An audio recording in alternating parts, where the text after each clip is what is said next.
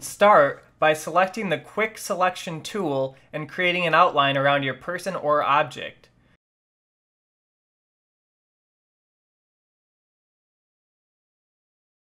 Now, with your background layer selected, press the Adjustment Layer button and select the Solid Color option.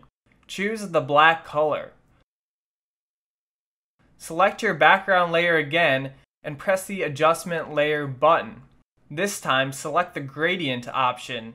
Hit the drop-down gradient arrow and select the black and white color gradient. Now, with both of your new adjustment layers selected, use the keyboard shortcut Ctrl-G to create a new group. With your new group selected, navigate to the Channels tab.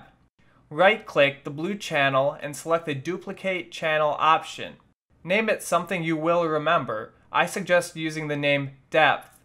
Go back to your Layers tab and hide your new group by deselecting the I button. Next, duplicate your background layer and name it as you wish.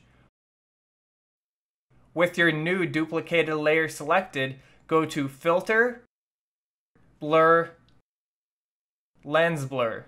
Change the source to your depth channel you created earlier. Finally, you can adjust the intensity of your blur by changing the radius option.